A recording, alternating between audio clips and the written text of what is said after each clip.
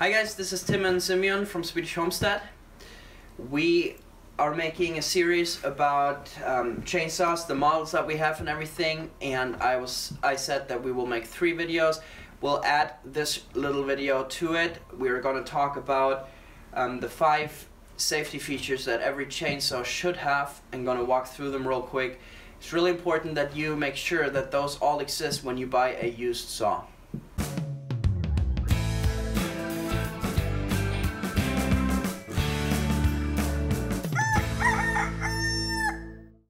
If we start out here with this lever, or what you want to call it, it's the chain brake. Or actually the chain brake sits in here, but it's activated with this lever. And the way that works is, if you cut with the top of your saw bar, which you should avoid doing, but if you happen to do it by accident, there's a very high risk of your saw kicking back at you, straight towards you, because they're pretty powerful. And so what this does is that your wrist should hit the chain brake, and the chain should stop immediately. You can test this with a running chainsaw and then just activate it. It should stop right away. It shouldn't keep spinning for a few seconds. It needs to stop right away if it's working properly. And there's another way this is activated, and that's just basically just by the weight of this lever and the force of the kickback. Say your hand would be here and it would kick back and your wrist wouldn't touch it. It's still supposed to just kick in if the kickback is forceful enough. And the way to test that is to just hold your saw like this and drop it down on a hard surface. We can actually try that right now, see if it works. I can't hold it properly here, but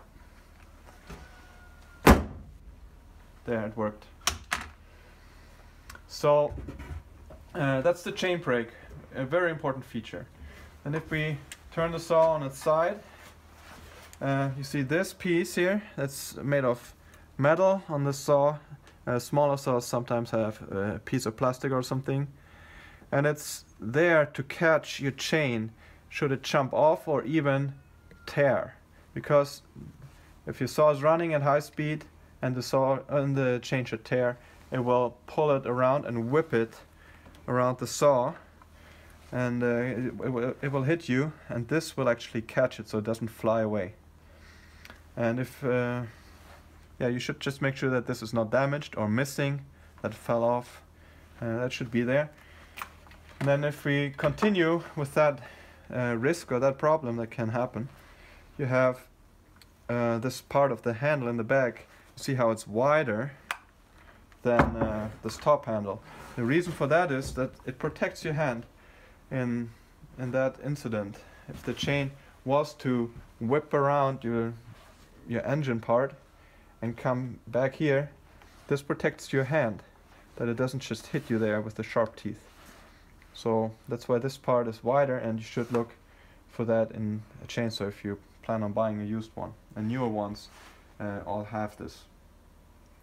And then you have this feature here, which prevents you, or it just prevents the throttle to be pushed in without you actually having your hand there and having a firm grip on this handle, because it can only be pushed in if you push this one down as well. It's also a very important feature. I think it's silly to, for example, tape it down, because it's not in the way. If you don't know how to run a chainsaw, or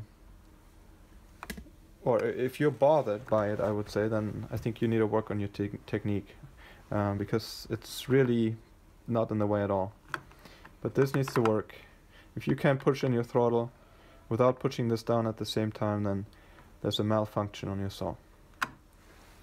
So the next thing that's important is actually this switch where you turn your saw off. In the case of some emergency or accident, it's important that you're able to just turn it off right away. And the wiring in there can get messed up and it doesn't work properly. And if you have to pull out the choke or hold in your decompression valve or whatever else you can come up with to make your engine stop, it's not okay. Your switch to turn off your saw needs to work properly.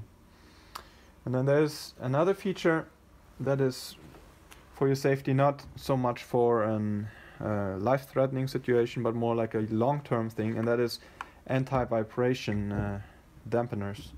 And you can see them on this model. For example, here it's this spring. So it means that both handles are actually separated from the engine part, and they're just connected really by these springs, but there's no solid connection, and therefore the vibrations are not transferred into the handles in the same way as they would be otherwise. So they dampen the vibrations. And there's one here, and there's one back there. There's also one there. And it's important for when you do a safety check on your saw that these are intact, because if one of them is broken, all of a sudden the handle and the engine are not connected properly, and your engine part actually feels like it's wobbling around, and you do not have good control over your saw. That's another feature that needs to be working. So I think that is all the different safety features in a chainsaw. Okay guys, that's it. Short video about the safety features. I hope you liked that and enjoyed that. Make sure to check out the other videos. Give it a thumbs up. If you have a comment or question, just leave it down below. We'll try to answer as best as we can. See you in the next video. Bye bye. Bye bye.